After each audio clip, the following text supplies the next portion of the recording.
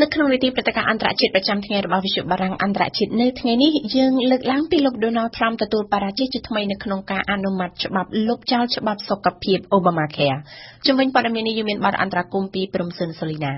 ជំរាបសួរសូលីណាជំរាបសួរសុភ័ណ្ឌសូលីណាបកសាធារណរដ្ឋត្រូវការសម្លេងប៉ុន្មាននៅក្នុងព្រឹទ្ធសភាដើម្បីអនុម័តច្បាប់ Trump Careក្នុងប្រសិទ្ធិអាមេរិកមានសមាជិក100នាក់សមាជិកបកសាធារណរដ្ឋមានដល់ទៅ52នាក់ដើម្បីសម្រេចចេញច្បាប់ណាមួយបកកណ្ដាលអំណាចត្រូវការសម្លេងយ៉ាងតិច50ដូច្នេះសមាជិកបកមាន52នាក់គឺគ្រប់គ្រាន់ប៉ុន្តែពេលនេះសមាជិកបកដល់ទៅ4នាក់ជំទាស់គម្រោងកំណែតម្រង់ច្បាប់សុខភាពTrump Careនោះគឺលោក Mike Lee សមាជិកអភិរក្សនៅ Utah និងលោក Jerry Moran នៅ Kansas ដែលបានប្រកាសប្រឆាំងគម្រោងច្បាប់Trump Careនៅថ្ងៃច័ន្ទម្សិលមិញ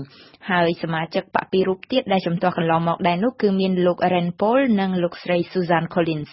ដូច្នេះសម្លេងនៅសេសសល់ក្នុងបកដើម្បីគ្រប់គ្រងច្បាប់Trump Careឲ្យអនុម័តចេញនោះមានតែ48សម្លេងគឺមិនគ្រប់គ្រាន់ទេសុភ័ណ្ឌដើម្បីអនុម័តច្បាប់នេះ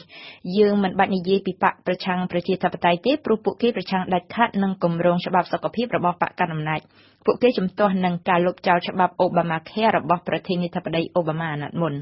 សូមបញ្ជាក់ដែរថាមិនមែនមានតែសមាជិកព្រឹទ្ធសភាបកកណ្ដាលអំណាចទាំង4រូបនេះទេដែលមិនពេញចិត្តគម្រោងច្បាប់Trump Careសមាជិកបកសាធារណរដ្ឋមួយចំនួនទៀតក៏ដូចគ្នាដែរគ្រាន់តែពួកគេមិនប្រកាសប្រឆាំងថាមិនបោះឆ្នោតតែប៉ុណ្ណោះសមាជិកបកកណ្ដាលអំណាចខ្លះថែមទាំងចង់ឲ្យរក្សាទុកគោលការណ៍ខ្លះៗនៃច្បាប់ Obamacareចាសមាជិកបកកាន់អំណាចបែកខ្ញែកគំនិតគ្នាធ្វើឲ្យលោក Donald Trump នឹងពិបាកសម្រេចពាក្យសន្យា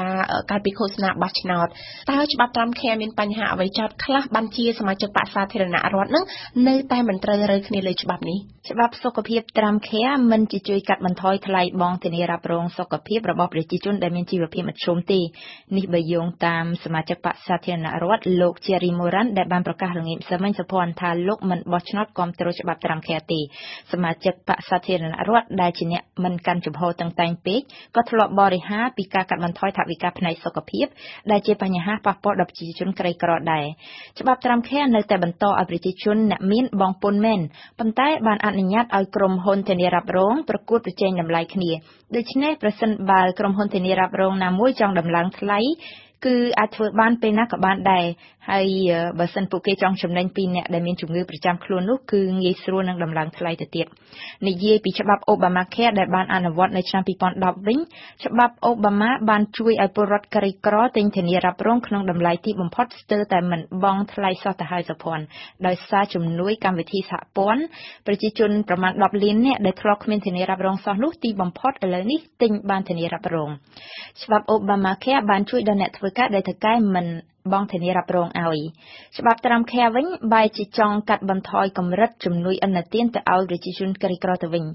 តាំងតែពីលោក Donald Trump ឡើងកាន់អំណាចមកលោកថែមទាំងបានអនុញ្ញាតឲ្យប្រជាជនអាមេរិកលែងមានកាតព្វកិច្ចទិញធានារ៉ាប់រងតទៅទៀតហើយក៏មិនពិន័យអ្នកដែលមិនទិញធានារ៉ាប់រងសុខភាពដែរដូច្នេះគឺផ្ទុយនឹងច្បាប់ Obamacare ទាំងស្រុងដែលដាក់ពិន័យដល់អ្នកដែលមិនព្រមទិញធានារ៉ាប់រងដូច្នេះកម្មវិធីរ៉ាប់រងសុខភាពរបស់រដ្ឋសហព័ន្ធដើម្បីជួយជនក្រីក្រនឹងត្រូវកាត់បន្ថយបន្តិចម្ដងហើយអ្នកដែលមានបញ្ហាសុខភាពអាចនឹងលែងទទួលបានការធានារ៉ាប់រងពីរដ្ឋដោយសារមូលហេតុទាំងអស់នេះហើយទើបបានជាសមាជិកបកសាធារណរដ្ឋនៅតែមិនត្រូវរើគំនិតគ្នាក្នុងការលុបចោលច្បាប់លោកObama កាលពីអាណត្តិមុននេះហើយគេក៏នៅតែមិនត្រូវរើគ្នាដើម្បីយកច្បាប់ Trump Care មកដាក់ជំនួសដែរសមាជិកក្នុងបកខ្លះចង់រក្សាគោលការណ៍ខ្លះៗរបស់ច្បាប់ Obamacareចាសសូលីណាការបែកខ្ញែកគំនិតគ្នានៅក្នុងបកកាន់អំណាចនេះធ្វើឲ្យការដឹកនាំរបស់លោក Trump នឹងអាចជួបឧបសគ្គច្រើនហើយមែនទេប្រកាសឲ្យសុភ័ណ្ឌសមាជិកបកគ្មានការយល់ឃើញដូចគ្នានេះជាបញ្ហាមិនល្អដល់ការដឹកនាំរបស់លោក Donald Trump គម្រោងច្បាប់ Trump Care ទម្រាំបានឡើងមកដល់ព្រឹទ្ធសភានេះគឺធ្លាប់ត្រូវលោក Trump ដកចេញម្ដងដែរនៅសភាកាលពីខែមីនាដោយសារមិនអាចប្រមូលសម្លេងបានគ្រប់គ្រាន់បកកណ្ដាលអំណាចទីបំផុតទៅស្រួលមិនស្រួលអាចនឹងមិនចេញច្បាប់អ្វីឲ្យពិតប្រាកដស្របតាមការសន្យាឃោសនាបោះឆ្នោតកន្លងមកក៏ថាបានការប្រកាសរបស់សមាជិកបកកណ្ដាលអំណាចពីរូបម្សិលមិញថាមិនបោះឆ្នោតគាំទ្រគម្រោងច្បាប់ Trump Care នេះបានធ្វើឲ្យមានការបារម្ភពីអ្នកវិនិយោគក្នុងទីផ្សារហិរញ្ញវត្ថុធ្វើឲ្យប្រាក់ដុល្លារធ្លាក់ថ្លៃ